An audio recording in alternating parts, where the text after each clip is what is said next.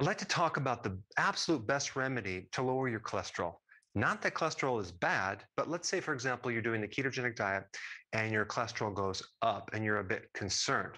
Well, there's a couple things you need to know. Number one, your body makes cholesterol. In fact, 75% of all the cholesterol in your body is made by your body. Only 25% comes from the diet. So our body needs cholesterol. Also, when you burn fat, part of that fat is cholesterol. So when you lose weight, the cholesterol has to come out. So you may notice an increase in your cholesterol for a period of time. Now, if you're on a low carb diet, you don't need to be concerned. Some people that are concerned should do something called the Advanced Lipid Profile Test.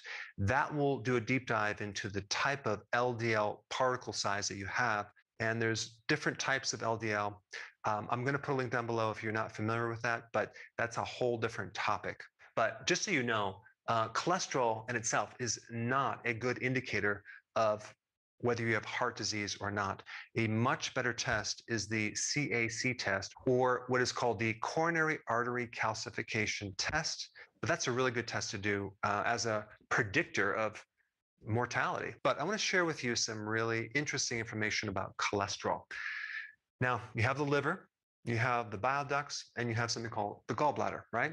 So bile that is made by your liver, stored in your gallbladder, is used as a primary way that you remove cholesterol from it. So I'm not sure if you knew that or not, but bile is a really, really important fluid in the body that is essential in regulating cholesterol.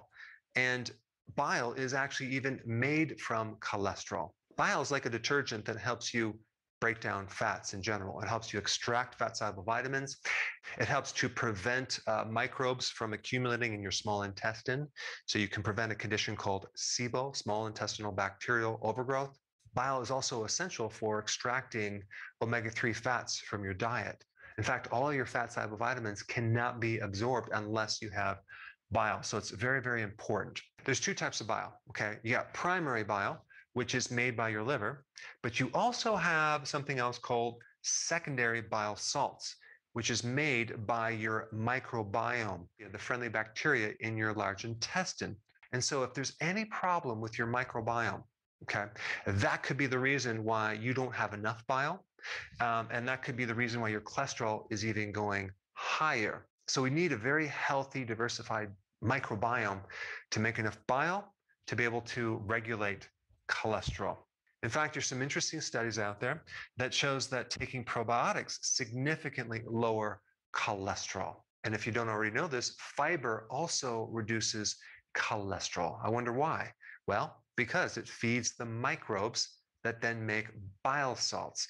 And I'm not talking about taking a fiber supplement. I am talking about consuming vegetables, or even better yet, a combination of fermented vegetables that have not only the prebiotic, but the probiotic, as in kimchi or sauerkraut. Now, another common remedy that's been totally proven to lower LDL and increase HDL is niacin. Okay, that's B3. Niacin also, by the way, increases the conversion of cholesterol to bile. So niacin is another interesting piece of the puzzle that can help lower cholesterol directly, as well as help you have more bile to then remove the cholesterol if it's in an excess amount. Now, another interesting note is that when people have their gallbladders removed, the VLDL increases, okay? This is very low density lipoproteins. So in other words, if you remove the gallbladder, you might not have enough primary bile salts to take away this cholesterol, and certain lipids can start increasing. So one of the best remedies for helping you with cholesterol is probiotics. And I highly recommend you get your probiotics from food if possible. Sauerkraut is awesome.